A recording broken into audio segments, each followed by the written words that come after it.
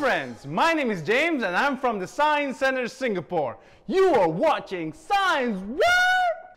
Today I'll be talking about this electrifying exhibit right here at the Science Center Singapore atrium.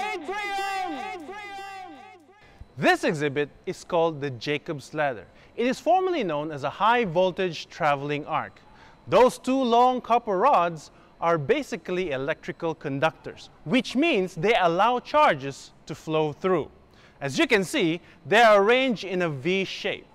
When I push this button, a high voltage is passed through one of the rods. The electrons on these rods repel each other and want to jump to the other rod. This causes an electric spark to form at the bottom where the rods are the closest.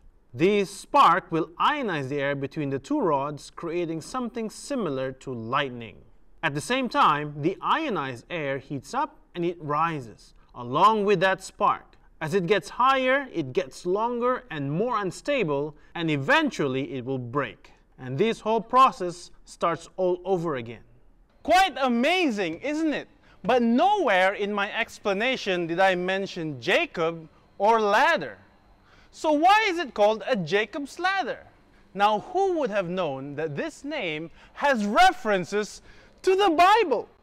Jacob was a biblical patriarch who had a dream of a ladder that leads all the way to heaven.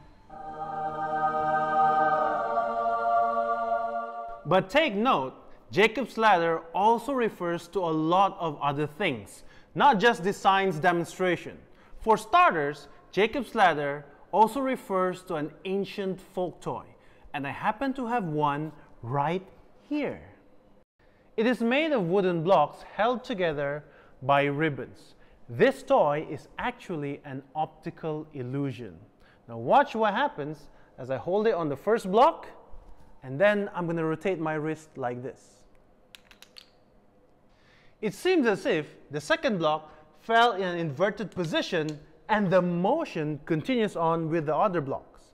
But in reality, none of the blocks moved. They were just reversed in the motion. Keep your eye on this block. Notice that it's still the same block with the colors reversed. And that's how you make science come alive. Thank you for watching our video. If you've enjoyed our video, please like and share with your family and friends.